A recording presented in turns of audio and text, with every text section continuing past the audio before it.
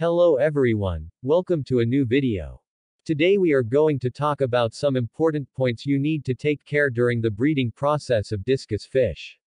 Please try to watch full video without skipping as you may lose important information. Please subscribe to our channel, if you like this content, and press the like button, to support us. Let's get started. Place an upturned clay pot or cone in your discus tank. It will give a hard surface for the discus to lay eggs on. Be sure the surface is clean and will not pollute the aquarium. Professional plastic cones are sold online that have been used with proven results. These may be a good consideration to increase laying chances. Place the spawning medium in the center of the aquarium. The discus will spawn eggs on one side and portion of the cone. The discus will begin cleaning the medium in preparation by constantly sucking at the surface. If the discus have not visibly begun to clean the cone, recheck the water quality and ensure they are being fed consistently.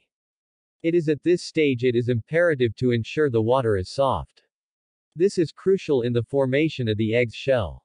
In hard water conditions, discus eggs can form an impenetrable shell which young cannot break. This stage is the longest of all stages and unfortunately the stage where chemistry is realized. Some discus pairs will never mate in the wild and many more will never mate in captivity. Tank-bred discus have a much higher chance of spawning when compared to wild discus. This stage requires patience and careful monitoring. When and if the discus spawn in this stage, they will lay eggs every week for up to 15 weeks. This cycle usually occurs twice a year and can be rigged with careful adjustment of feeding, temperature and water conditions. This point is extremely rewarding. Discus mate for life and will hopefully continue to mate for years ahead. After courting, the eggs will then be laid on the cone or pot's surface. They will be very small, mildly opaque spheres stuck to the cone in the order of thousands. The discus will care for the eggs by constantly fanning them for aeration.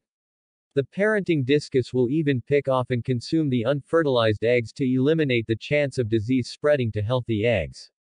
From this stage the eggs will hatch within 48 hours.